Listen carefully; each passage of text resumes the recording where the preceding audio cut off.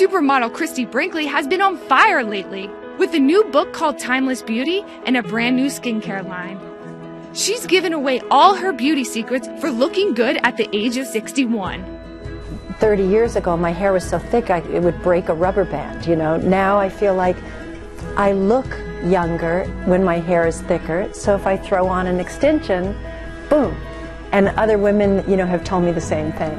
But it's not all beauty tips. She's also on a mission to change how we eat.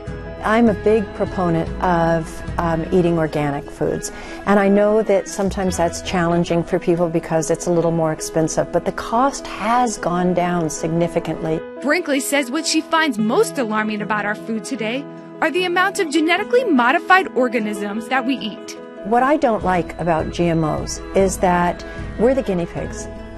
The testing is, you know, if there's testing, we're the ones that are doing the testing, and that's not fair. Furthermore, it's not labeled, so we don't know when we're the ones. I want my food pure. It can be done, but like Monsanto and these giant companies are just taking over.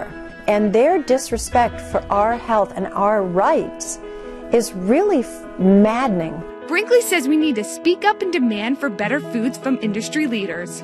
We have the right to know what we're putting into our bodies.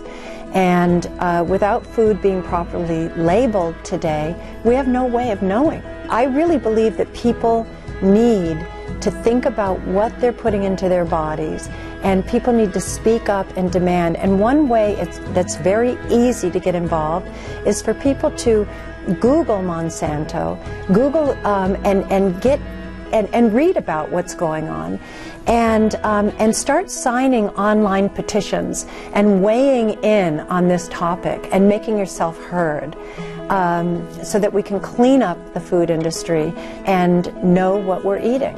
I'm Jade Scipione from FoxBusiness.com.